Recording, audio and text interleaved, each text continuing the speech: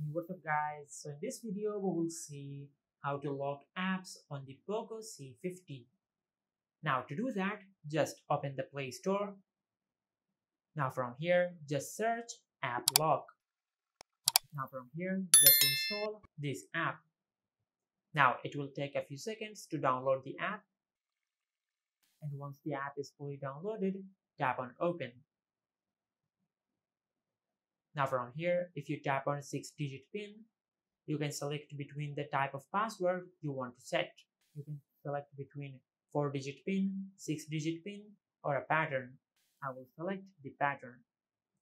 Now from here, just create your password. Now from here, once you have created your password, just tap on Create.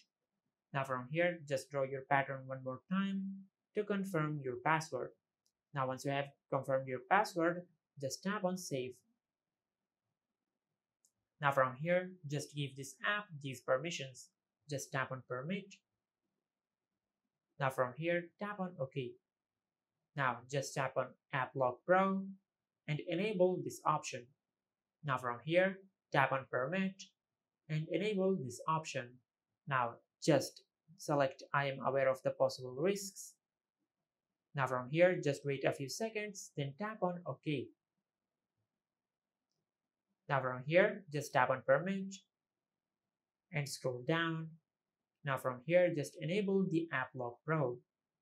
Now just to go back, now tap on OK and tap on Permit.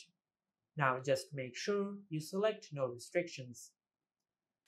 Now from here, to lock the apps, just tap on the lock icon next to the app's name, just like that. And if you tap on locked, you can see all the apps which you have enabled the app lock on,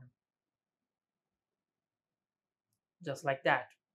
And if you go to your home screen and open any app which you have enabled the app lock on, it will ask you to enter your password, just like that.